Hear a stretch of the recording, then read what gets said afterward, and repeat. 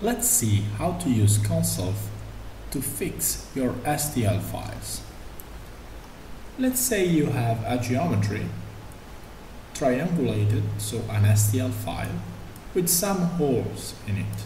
As you can see in the screen, this fan has two plates with two holes.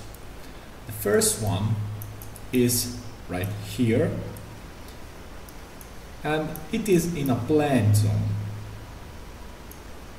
while the second one is here on the leading edge, so in a curved zone.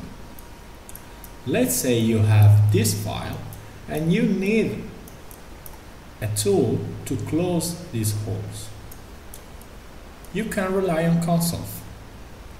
In fact, in our web platform, there is the tool section that has a particular application called Polygonal Mesh Hole Filler.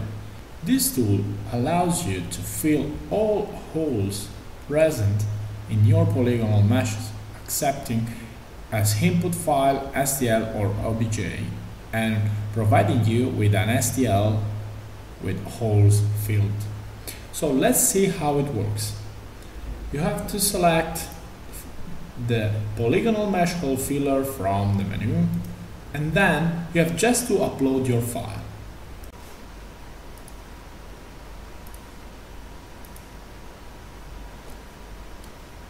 By clicking on Submit, the upload will start and the processing too.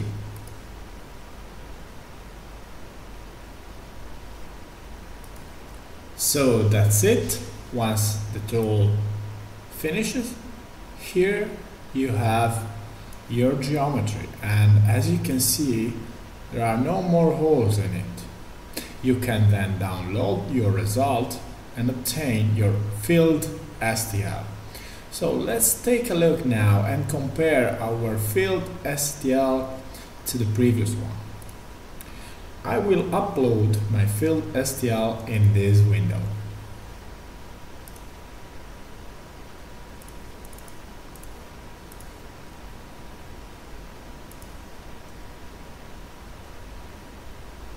Now, these two windows, as you can see, are linked together, and so they show the very same part of the geometry.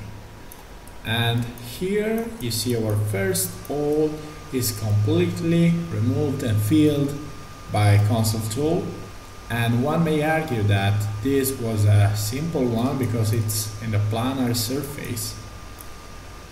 And here, showing the edges of our triangulation, you can actually see where the tool acted to fill the hole. But as you can see on the other hole, the tool worked very well on the curved surface too. In fact, you cannot distinguish here where the hole was until I show you the edges. And that's it. So a very good job done by CONSELF tool in closing holes in STL files.